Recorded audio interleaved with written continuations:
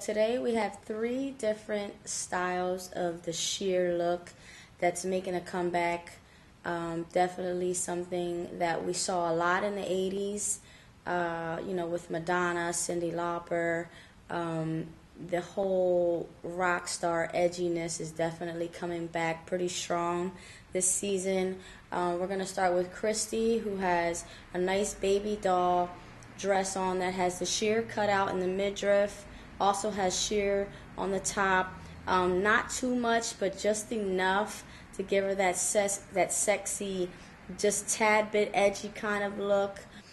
We have Nicole in the middle here, and she has really beautiful, soft, elegant type baby doll type style dress on.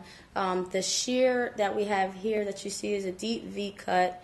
That has the lace overlay on top, which just softens the look up. It gives you that nice feminine, still sexy look, but still very, very feminine. That lace is also really, really popular this season. With Tiara over here, she has the sheer skirt with the real nice cross, leather cross top.